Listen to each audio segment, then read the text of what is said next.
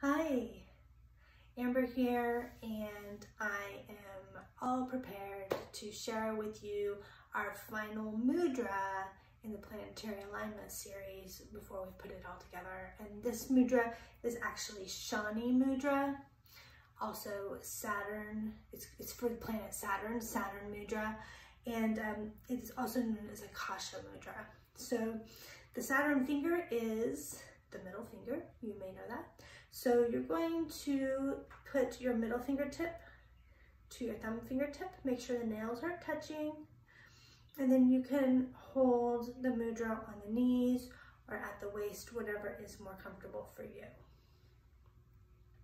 So lengthen that spine, tuck the chin ever so slightly, close the eyelids down, and connect with the breath.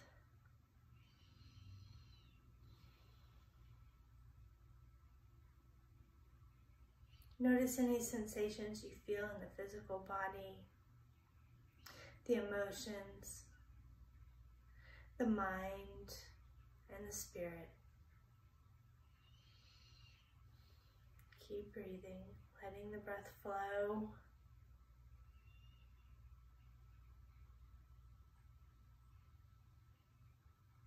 This mudra brings patience and discipline, produces humility and purity, and it enhances service and hard work.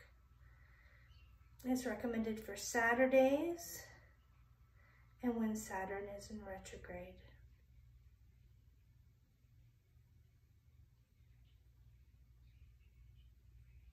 Connect with the breath. You can release the mudra, circle the hands around the wrists. You might also circle the hands together. Thank you for joining me. I hope you got a lot out of Saturn mudra. And in our next video, we will be putting all of these mudras together into a mudra vinyasa. So I look forward to seeing you then.